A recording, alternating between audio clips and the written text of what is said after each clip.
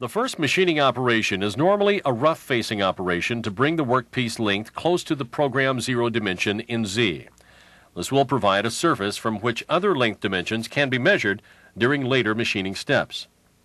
On Mazak lathes, rough facing is performed in an edge statement at the beginning of a program.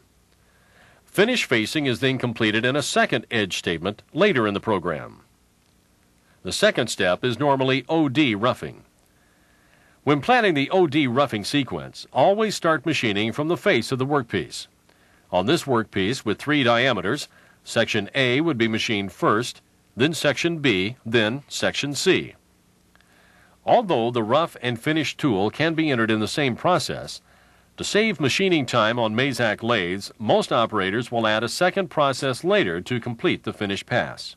For example, if this OD process were to remove 1 inch of material in Z, the rough tool would start here. If the finish tool was programmed in the same process, the finish tool would also begin at the same start point. The tool would be cutting air and wasting cycle time.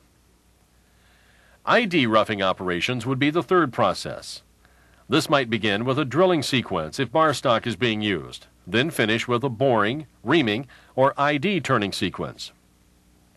The finishing processes can then begin. Often, the finish edge statement is programmed first. Next, OD finishing is performed.